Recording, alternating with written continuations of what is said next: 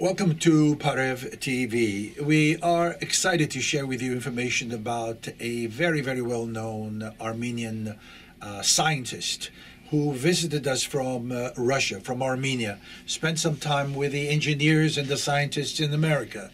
And joining us to give us more information is a good friend, Mr. Hovhannes Martirosyan, who up to recently was the president of the AESA, and this year he has turned to be President Emeritus. Basically, he's giving a chance to the younger generation to lead the organization.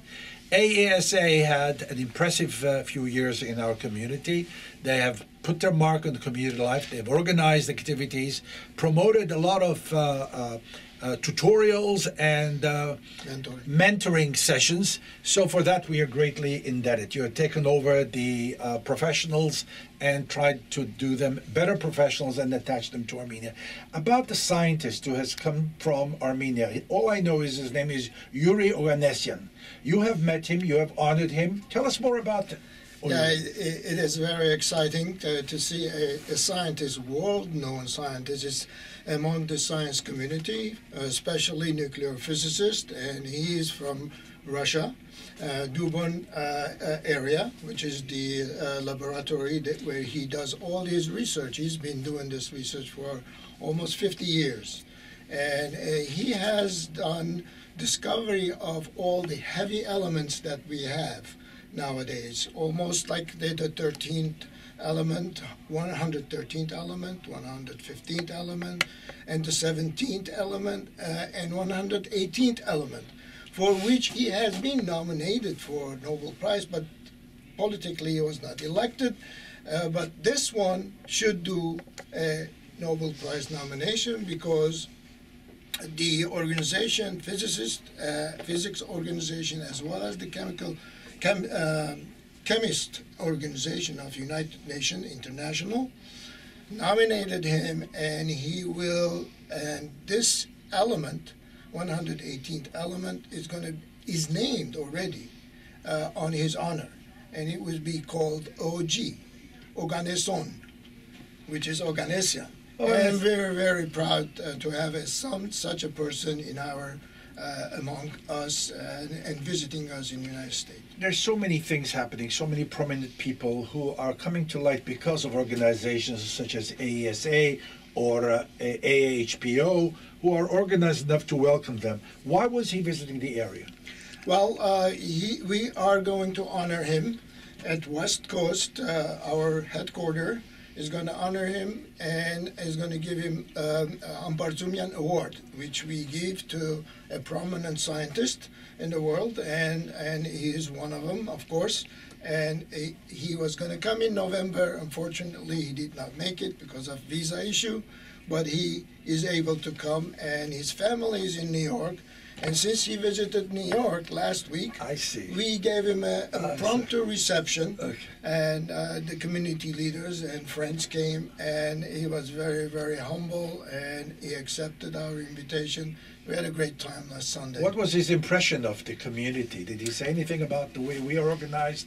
We are welcoming, able to... Yeah, he was very surprised that we could, bring things together in short notice.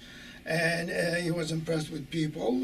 David Najarian was there, Berjaras, and community leaders. My nephew, Shant Martirosyan from Yuri's Foundation was there. And it was very nice crowd, people that it was very friendly atmosphere. We had a great time, and he spoke in English. Of course, it was at the high level of technical information, but overall, it was great. Tell me more about the man. Okay, he's a very humble person, and he's a nuclear physicist, and he grew up in Russia, of course, and this laboratory chose him with a famous person in Dubna. Laboratory, which is a nuclear accelerators center, where they do smashing of two nuclear atoms together and to come up with a new element. He's the father or grandfather of cold fusion. And when in 1970, he was the first one who came up with the technique how to do cold fusion. Hence, we started finding very heavy elements, and the world knows about him more than our community. So we are trying to introduce him to our community as much as we can and help to get him nominated for Nobel Prize. When is the gathering in California in his honor? It's 19th, January 19th. January 19th. Yes, he will be going there, after which he will be coming back in January. Then he will go to Paris and I think Vienna, United Nations, is going to officially open the periodic chart where his name is on it. Tell me about the AESA very quickly.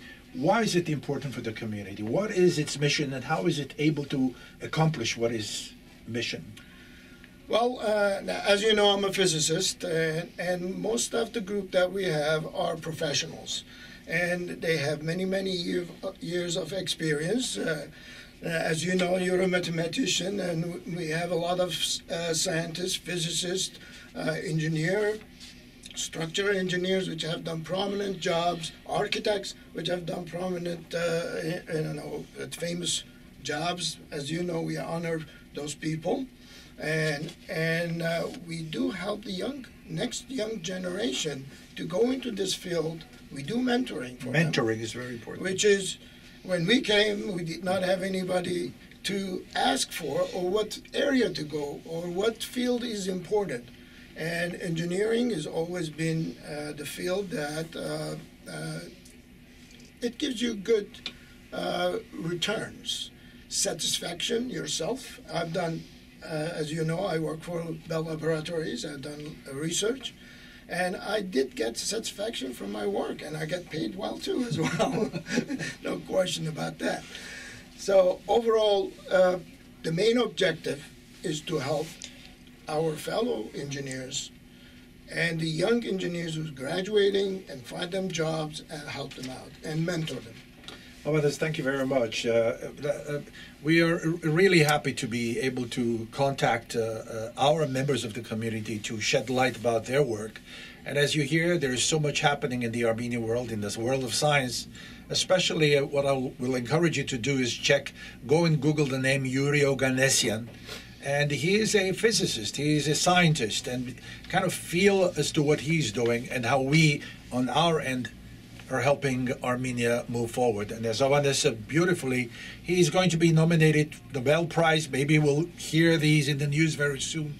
But we will do our share to promote that with great pride. And thank you again, Avanda. Thank you. Thank you very much.